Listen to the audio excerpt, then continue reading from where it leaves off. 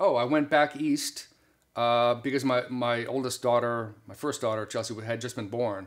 So I wanted to get back. It was basically just a project hire for Hook that kind of bookended with that, T2 at the front and Jurassic Park at the end. So that was done. I said, I got to go back to my newborn daughter.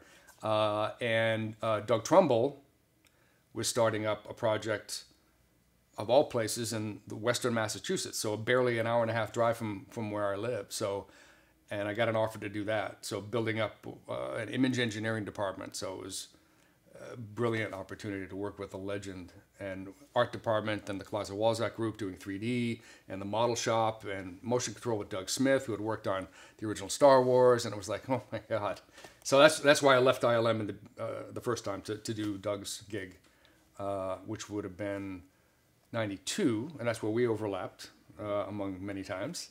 And then my old boss from ILM, Scott Ross, called me and said, I'm starting up this company in LA with Jim Cameron and Stan Winston called Digital Domain. Would you come on and be a founding CG TD? So DD we opened in 93, early 93, stayed there for a couple of years, and then got recruited so Warner Brothers wanted to open up a digital animation production CG studio. So I was the founding CG soup there. We called it WBIT, Warner Brothers Imaging Technology, or WABIT.